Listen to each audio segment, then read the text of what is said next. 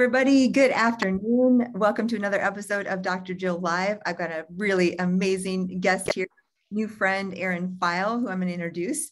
You guys know where you can find me on Dr. Jill Live on YouTube. Please listen, subscribe there. You can also find me on iTunes, Stitcher, or anywhere you listen to podcast. And today I have an amazing guest. We're going to talk about mindset, but we're also going to talk about the humanity of when mindset doesn't always work. So super excited to introduce my guest. Erin was introduced by a mutual friend of ours, and we just found out we live like, I don't know, 30 minutes across from each other. So we're going to have coffee hike after this at some point too. I'm super excited. And she's been a rapid mind transformation expert and founder of the Mind Fix group. She helps high achievers and entrepreneurs rapidly and effectively clear the biggest mental barriers and challenges holding them back. She's passionate about spreading that message. Contrary to popular belief, real, meaningful change of what's not optimal in your life doesn't have to be difficult or take a long time. So Erin, first of all, I love story. So I want to hear, like, how did you get into this? What's your story? What's your background? Where'd you grow up? Tell us a little bit about you. Sure. So I'm originally from the Bay Area, born and raised. I went to undergrad and got a psychology degree in Washington State. I ended up getting a graduate degree in digital media at the University of Denver. And so I was going towards psychology from a young age, and then I kind of took a veer around the dot-com boom and ended up starting a digital agency and ran that for about 17 years. And what ended up happening is I never in a million years could have imagined I'd be where I am now. I couldn't have planned it even if I tried. But what ended up happening is kind of around year 12, 13 of running this agency, of this consultancy, I just had this knowing that I'm not going to be doing this much longer. I can't. I'm burnt out. The industry is changing. I need to do something different. And I put all of my effort, this very masculine effort, into I will figure out exactly what's next. I will take the right courses, and I will do the worksheets, and I will read the books, and I will work with the consultants, and I will have a plan for what's next in my life. And it didn't work. Like, I just couldn't figure out. I didn't have an answer. And so the universe showed up, and one day I was training for a mountain bike stage race. I stepped off my bike and had this little twinge in my left ankle. And within the month, it spread and turned into chronic pain out of nowhere. And so I started seeing, like my PT, and then a massage therapist, and then an acupuncturist, and everybody kind of shrugged. And so I ended up seeing like an orthopedic surgeon, and then this specialist, and they're shrugging. And one day I'm finding myself in a brain surgeon's office. Like, everything kept escalating, and nobody could figure out what was going on and why this pain was spreading through my body. The x-rays were negative, and the MRIs were negative, and it was none of the typical issues. It wasn't fibromyalgia or anything. And everybody just shrugged. And I couldn't be active. And so as time went on, and like months turned into a year, turned into 2 years of nobody being able to help me, I started to get very anxious, and I started to get very depressed. So not only was I trying to figure out my physical challenges, then I had these mental challenges, and I was just shutting down. And I had to figure something out, because I was miserable and didn't want to be alive. And so I started seeing therapists and coaches, and just like with my physical body, like nothing was working. And there was one day I remember I talked with one of my mentors, and she was like, your whole mental lens of how you see the world and what you believe to be true, it's so skewed, and it's keeping you stuck in these loops. And if you don't change that, you're going to be stuck there forever. So that kind of got me on the right path, but she didn't have an answer in terms of how to help me change what I had been programmed to believe since I was a kid. So I set off on my own journey for the next year and a half to try and figure that out. And I tried all the modalities. I was like the problem child, like, it works for everybody, but not for you. And so I tried like 30, 40 different types of things. And what I ended up doing was piecemealing together these parts and pieces of these different masters of people who are doing amazing work. And there's like the work of Morty Lefko and the work of spiritual technology and all these different pieces. And I pieced it together into a cohesive program that has an extraordinary success rate that is really consistent. It changing my life, then changed the lives of my friends and those around me. And then it suddenly became a business, and that's thriving today because we're able to really make such an impact on so many people. Wow. Now that is such a story. And I'm sure that's very abbreviated too for all that you really went through, right? Yes. Like there's, Yes. oh my gosh, I love that. I'd love to hear a few of the different, like you mentioned a few masters, but like some of the, whether NLP or, the kinds of places where you grab these pieces. And what I love about that is, and this is so common to most of us, we talked briefly before, often our biggest struggle, our biggest challenge, the thing that almost takes us down ends up being the biggest blessing in like the direction of our calling and what we are here on the earth to do. And yet it's painful, it's struggle. And I think this is relevant to you guys listening because many of my listeners have chronic illness, Lyme disease, mold illness. We'll get into some of that later, but it's so common to come across some really, and I'm a survivor of breast cancer, Crohn's disease, mold illness. I've had a lot of things too, but those things turned out to be the greatest gift in the end. And yet it sucks going through it, right? Yes. Oh, yes. So you went through that really quickly, but how did it feel because what you mentioned was so common to many patients when they get shuttled from doctor to doctor to doctor and they don't have the answers and you start to feel like, we call it gaslighting, medical gaslighting, right? So talk a little about that and how it felt, because I know our listeners can relate to that.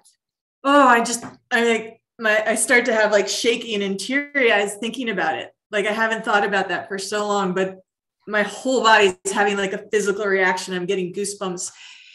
It was one of the more devastating, like long-term experiences, because the way I describe it, like when I'm at a conference or I'm giving a talk, the word in the slide that I have in the background is like Groundhog's Day. It was like, I would wake up and I'd look at my calendar and I'd have maybe 2, 3, 4, sometimes 5 appointments with specialists and experts and professionals. And every day I'd go in and I'd be like, this is what I've been told. And they'd look at me and go, I can help. I'm the best. If I can't help you, no one can. And I'd walk out and it would either be A, I don't know what's going on. B, this is all in your head. Or C, we need to do some 12-month exploratory thing and see if we can help you, and we'll know in a year. And it was like, we can't help you. It's all you, or we need another $30,000 and we'll try something, but we really don't know if it's going to work. And it was that over and over. Like my calendar was packed every day with these visits and just the sense of hopelessness. And there's nothing different in this cycle. It felt like being in a bad dream and just never waking up.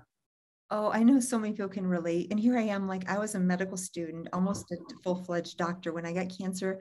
And as even in the system, knowing how we're taught to think about problems and things, I felt the same way in some aspect, as far as like, I remember literally with my breast cancer, the boards met and they said, this is what we're going to do. And then I looked at the research and I'm like, there's no increase in survival. Why would I put myself through all those toxic drugs and things? I did end up doing chemotherapy, but the interesting thing was that wasn't the answer as far as just the standard of care. And they didn't really go down to the deep root of like, what caused this? How can we reverse it?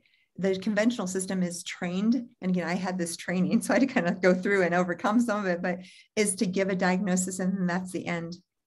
And even for you, they couldn't even get a diagnosis, right? None. I'm still to this day, I never got one. Wow. So you took it. And what I love in your story is so clear. You are a overcomer. You are a survivor like me, and you were bound and determined. Again, I have the same story. Like, I'm going to figure this out. I don't care if it kills me. And that resilience, there's something about that. I always think of Viktor Frankl and his work. And he was one of those people, like, I cannot imagine the suffering of some of those people who've written, and yet they take it and they pull out these things that are so valuable to us that come after.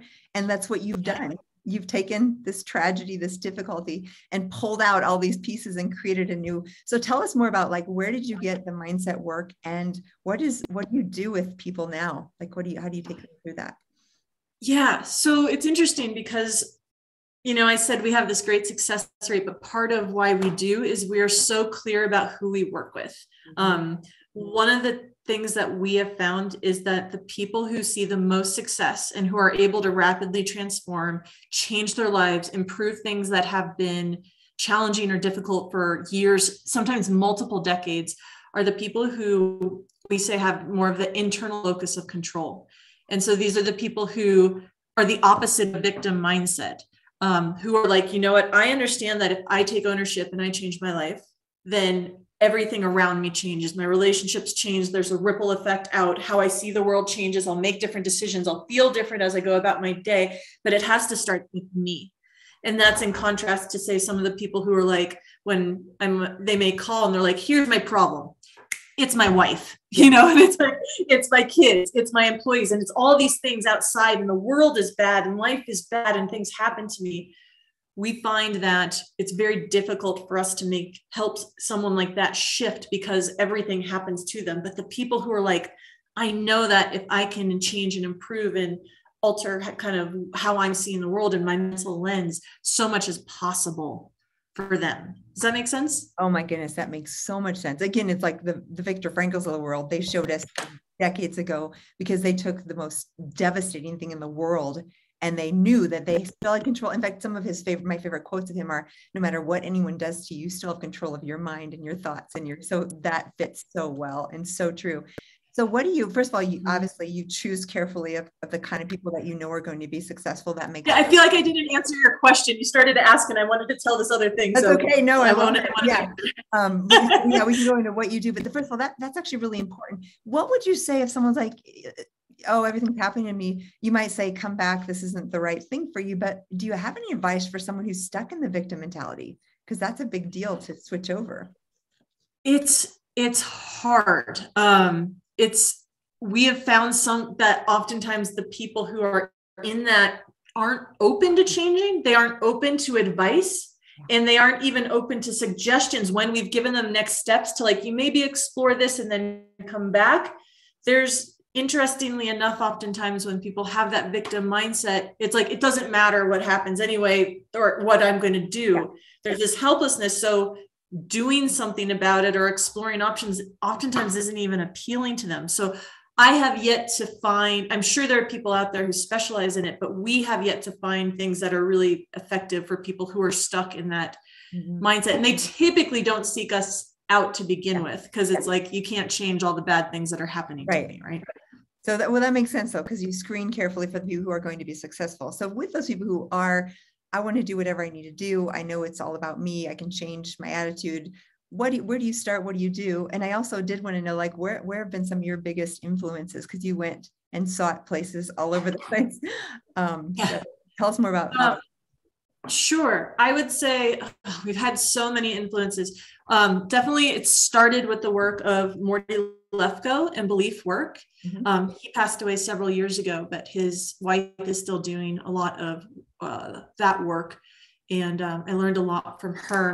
We've also integrated a lot of IFS and internal family systems in the work of Barry Schwartz to really enhance that.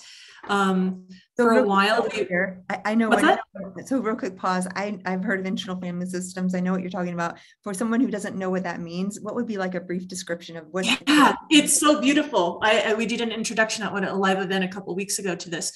So if you're in an argument with your spouse and you're like, I hate you, right? I just hate you. That is so violent and hard for someone to hear, and it shuts things down. But you want to honor your anger.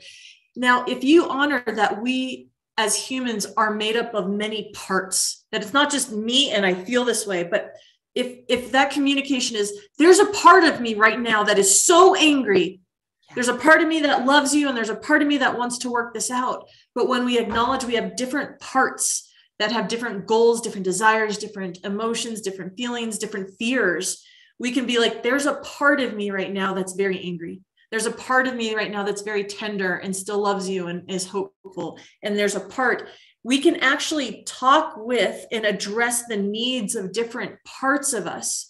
And so much of our confusion is we feel broken, and it's like, well, I'm being pulled in different directions. It's like, there's a part of you that wants to move forward, and there's a part of you that wants to hide. And when you work with parts and the unique parts, and then you take some of the really powerful modalities out there that don't work for people, but you do it within the context of working on individual parts, suddenly some of these tools and methods out there that didn't work for people suddenly work really well, because instead of trying to work on, I don't really know how I feel, you can work in a really clear manner with the different parts of you. Oh, that makes so much sense, because so often we have a goal, we want to get there, but there's a part of us that's sabotaging, right? Because we're afraid of success, or we're afraid of whatever X, Y, Z. Love that. Thank you for describing. So that's a huge influence. Is there any other pieces that you've worked into your program? What's that? Is there any other influences for the work that you do that are? There's so many. I mean, we have 7 different types of sessions. We've worked, sometimes we work in the world of metaphor, and we've followed the work of John Connolly, who does rapid transformation therapy, and we've blended some of his work in. We've done some of our explorative processes integrate like conscious conversational hypnosis elements into them, where it's more of a conversation or clear language. So it's all about how you ask the questions and exploring the concept of metaphor. There's little elements of like inner child work that's woven in, but just little parts and pieces that at the right time can make a big difference. For a while, we worked with Mike Parker over in Wales, and he did liminal coaching and liminal work. So addressing kind of the part of us that needs to be in like the drift state in between the conscious and the subconscious world. We have done, we integrated some of the work of cellular release therapies, and I'm just trying to think of like all the different progressive mental alignment. Some of our clients have, unresolved or memories that can't be accessed, and that's really big over in the Netherlands right now. It hasn't been so big in the United States, but we have someone on our team, and we blend some of that work into it. We explore some of the cutting edge world of psychedelics for some of our clients, and integrating how that can be supportive in a way. And I feel like I'm missing a bunch, but we have about like 10 to 15 different elements, including some somatic experiencing and some somatic therapy, and blending it all into a really beautiful program that started from just a couple methods and now has expanded into this really cohesive, what does someone need? And then tailoring it to them.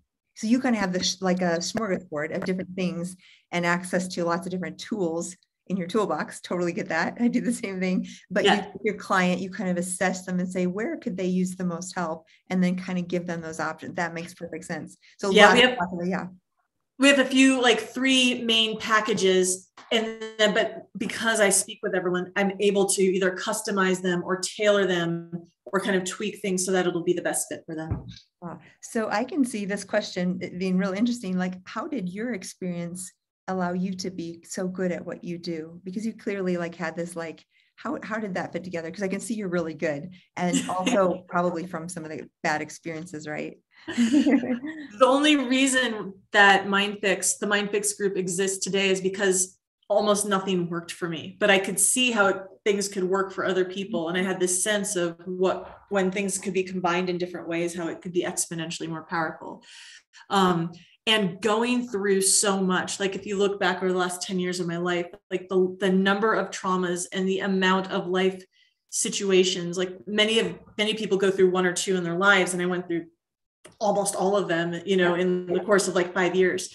And so I have so much empathy and understanding when someone comes in and they're like, I've been through the chronic pain thing, or someone comes in and it's like, no one can help me, or I have the worst inner critic you've ever heard that's screaming at me. I'm like, yep. And I understand, and I instantly have that empathy and know like that there's a path out, and people can connect with that and know that I'm not just making it up, that I've been there, I've lived it, I get where you are, and I've seen how you can get to point B and you don't have to stay there. And I think that helps me connect with people, build appropriate plans, and then just have true empathy for my fellow humans too. Oh, I love hearing that so much, because it's so similar in my path. I finally realized I was a guinea pig, right? So we're like, and the thing is with true healers, which you are, it's like this, in this way, we often do experiential learning. And for me, I had to learn the hard way. That was how my best learning comes. Medical school was great, but the true learning came from that experiential component. And then, like you said, I can sit there in medical school where we were taught to be like, have this wall, and, we don't cry with a patient, or we don't do this. We don't like even the empathy was, I almost, as I'm writing my book, I talk about like how we were almost, trained out of us, that empathy. Now, granted, that's like the wrong way, I think, to practice medicine or do any sort of work. But it's interesting because what really does come, that true empathy, when we have been there, and we can say, I totally get where you're at, that human to human experience. So kudos to you, because you had to go, I know you had to go through a lot to get there, but what a beautiful thing to use that to really connect with people. And it kind of stinks, but it also, now that we're doing what we're doing.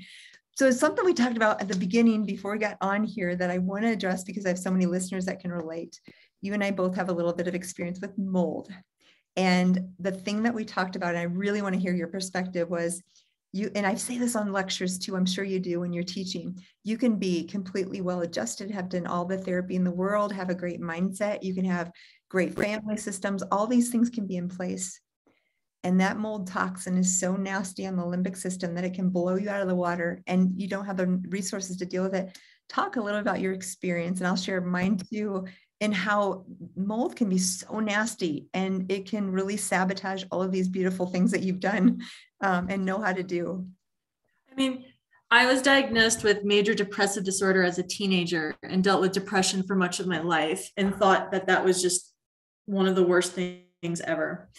When now knowing like kind of when I started to experience the mold toxicity amplified my severe depression probably times 10, and then added layers of debilitating anxiety on top of it. I'd never experienced anything like it in my life. It took everything that I thought I knew and just ramped it up 100 times. And so many of the people that I've talked about, it's like I had to shut down my business. I had to stop driving. I couldn't be in light. I couldn't talk anymore. So somehow I was able to continue growing my business, but that was like all I could do. I couldn't do anything else. I lost relationship. I lost my primary relationship in my life. I lost 3 business communities. I lost my primary like social group and social community. I was told I was too negative. I was told I was too sad. I was told I was too heavy. And here I am, supposed to be the founder of a mindset company, and I'm facilitating the transformation of all these people out there. And yet I'd be sitting at home on the couch, riddled by panic and terror. And my brain's like, you're going to die. You're going to die. You're going to die. I'm like, I am? Why? What's happened? Like, is there someone? It's like, it was almost as if there was a burglar in the house, or I heard a gun, and I was having that kind of reaction throughout the day. And I didn't know why. And I did so much mind work. There were no stories left. There was no stories going on in my mind, but my body was having a reaction that made me feel like I wasn't going to be okay, and that everything was going to fall apart with no story attached. It was the most debilitating, terrifying experience. So here I am going, no, I'm just going to live my life. And I'm trying to go to conferences or events, and I'm having to leave in the middle and go cry in a back room. And I don't have a reason why. There's nothing wrong, right? And I'm just like, I don't know what's happening. And I'm getting, hormones checked and everything looks kind of, blood work seems relatively normal. And so I'm again being told, everything's normal with you. It must be in your head. Yeah. And that advice, it must be in your head, as a mindset, person, I started to doubt, like, do I not know my stuff? Yeah. Yeah. And it turns out it was actually in my body and my brain and my nervous system. And it wasn't actually in my mind. And it wasn't until I figured that out and started to clear out the mold. And that even took me a while to figure out the best way for me. That was the only thing that allowed all the work that I had done to actually lock into place. Wow, what a story. And I love what you said, because it really, I would say 100% of patients I treat for mold related illness. And I do a lot of that nowadays. Somehow I accidentally became the mold expert. So, but what I heard in your story that's so relevant, and now I've looked in the research, it's in the literature over and over, this chemical limbic activation. So you can, like you said, you can have all the knowledge, you've done all your work, you don't have any stories, but that chemical, and it can be toxic chemicals, but mold is probably one of the worst, goes right into our nose, into our hypothalamus through the cribriform plate. And there is literally a chemical reaction, hypothalamic to the limbic system, causing that whole fear. So what it feels like is if we were just scared by a lion or tiger, like you're sitting in your house but it's a chemical trigger, and it's literally like mapped out. This is in the research. There's no question that chemical triggers. And I went for years trying to figure out, like, why do people, granted, there's a lot of people who have stuff they need to work on and everything, but there's a lot of people who are very, very conscious and aware, and they've done their work and they get mold. And even my own experience, same thing. There was this trauma loop. There's this trauma response. And I was like, how does that fit?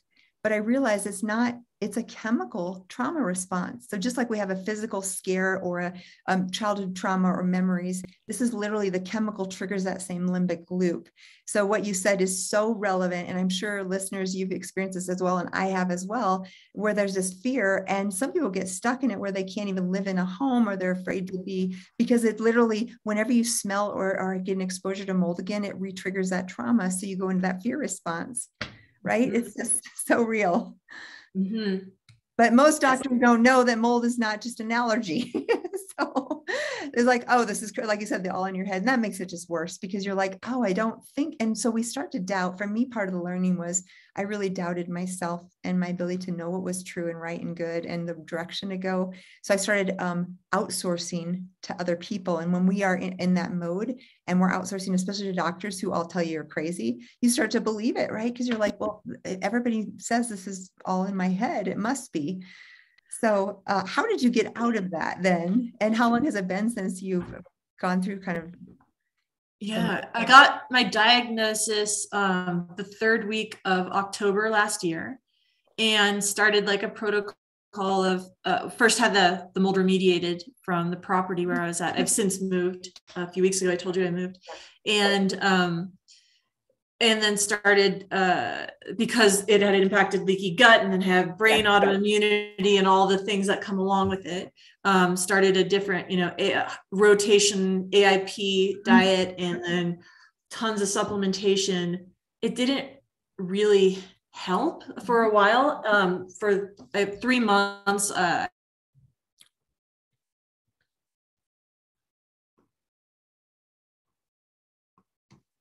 my life, I would say, what saved my life was combo.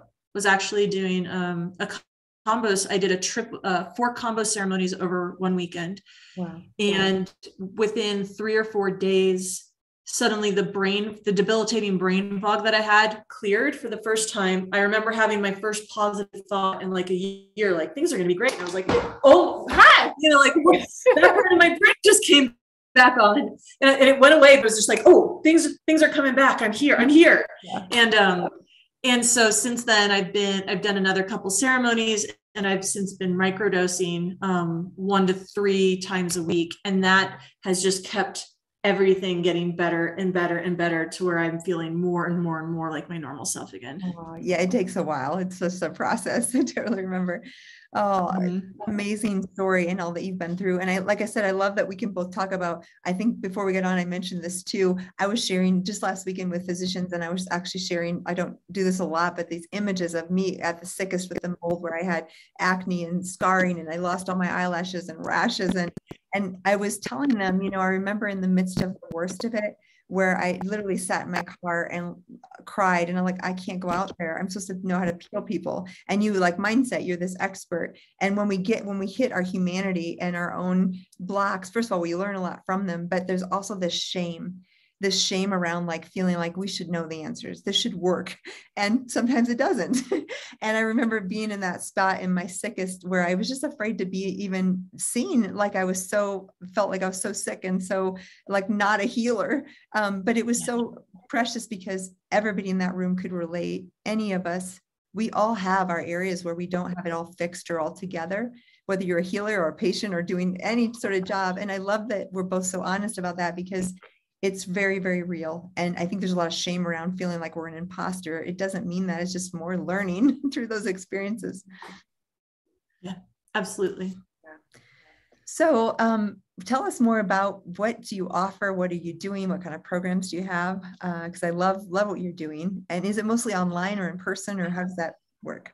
Yeah. So 98% of the work that we do is virtual. It's online. We have a handful of different programs right now. Everything is private and one-on-one.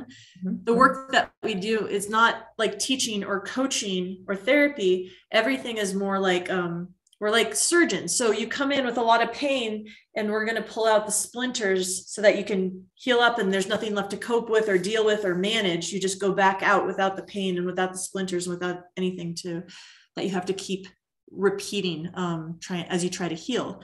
So because of that, everything we do is private one-on-one programs. We have a few different tiers. It's a bit like a Mayo Clinic for the mind. So no matter what program you're in, you typically have a group of our coaches and a program manager and me kind of managing your case throughout your whole experience.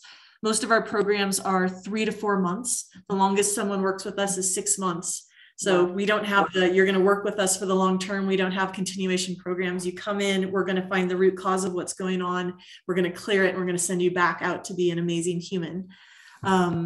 We offer 4 quarterly private events for people who are interested in really pushing their comfort zone and having an incredible kind of once in a lifetime experience. They're typically held in Colorado, but that's the only opportunity to kind of work with us and be in person. So yeah, so we have our private programs and our quarterly events. I love that. And, it's interesting because the classical therapy, like we learned in medical school, cognitive behavioral therapy, you go back every week and talk about the same things over and over and over again. And for most things, it doesn't work well. There are certain indications for that, granted, and there's experts. So I hope I'm not over speaking, but what I found personally, like you, is the work that really worked for me was these things where I had a session and something cleared and it was never there again. It was gone, just like a splinter. Yes. I dealt with that piece of my childhood. I dealt with that piece of how I was thinking and it shifted. And then I came out of that hour session or 2 hour session and I was a different human from that day on. So I love that you're saying that because that somatic based work typically works that way where you really shift. And if you aren't shifting, you need a new therapist, right? Exactly. Need a new program. So really appreciate that you mentioned that because I think so. My personal experience is the same way. The most powerful work I've done has been transformational in the moment. And then in fact, you almost forget that you were like, there's some things that I look back, like the kind of relationships I dated, some really rough thing, I won't talk about that here, but, and I was like, I can't even imagine that girl. Like, how could she think that way or do that thing? Because I shifted the mindset, the trauma that was driving that. Yeah. Absolutely. And then, but to speak also to one of the points that you just made, you're like, if it's not working, you probably need like a different therapist or a different coach. One of the things that we learned the hard way a lot from my personal experience, and then from the experiences, some of the clients that we had to refund over the initial years in business, is that if you have a severely dysregulated nervous system, and if there are things going on somatically in your body and you don't have a base feeling of being safe in yourself, mind work, it's not the next step for you in the sequence. You really have to start with a regulated nervous system and basic body health.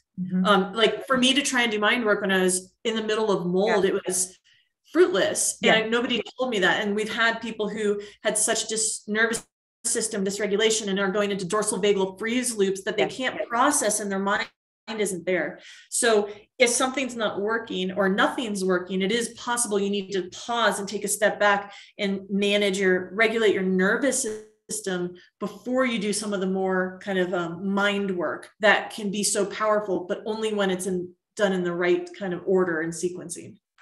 I love that you're saying that because as a functional medicine doctor, same exact thing. When I have someone with mold or chronic illness of any type, we have to go to that limbic system, like we talked about, that activation.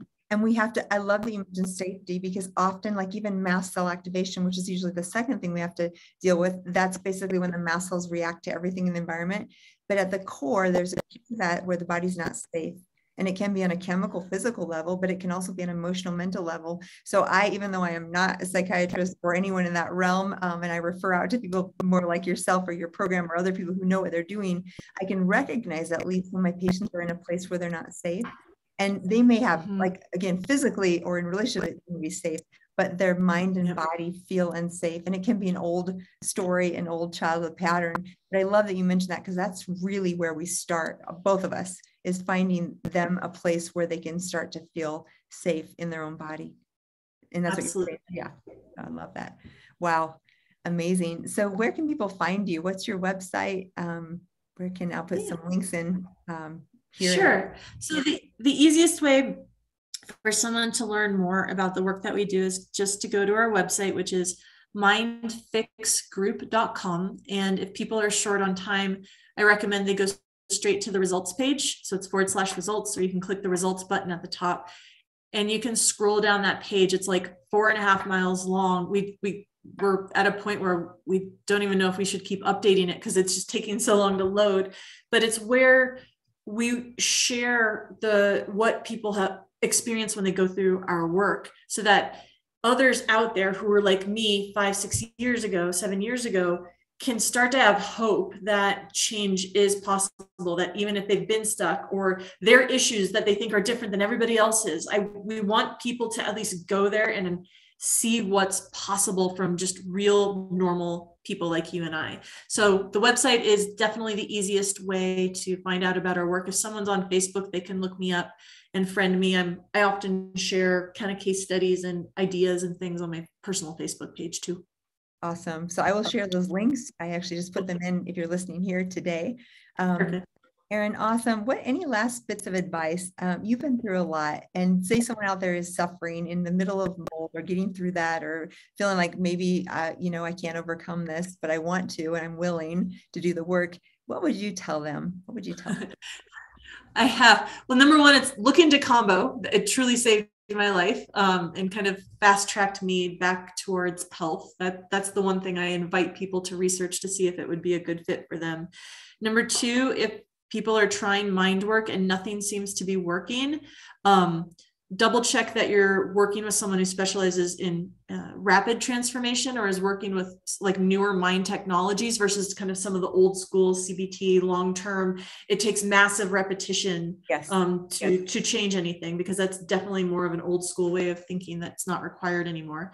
And then also if nothing seems to be working with your mind, definitely take a step back and work with someone like you to examine what's going on somatically and in the body and in the nervous system to make sure that there's a proper foundation for you to be able to take advantage of and leverage mind work. Perfect. Beautiful advice. I couldn't agree more. Because even with me, I do the medical side, but I often need people like you or other programs, because that piece of the mindset and those changes, they correlate so well with healing. Erin, what a treat to meet you. And since we're neighbors, we're going to have to connect again soon. Thank you so much for your time today. Thank you.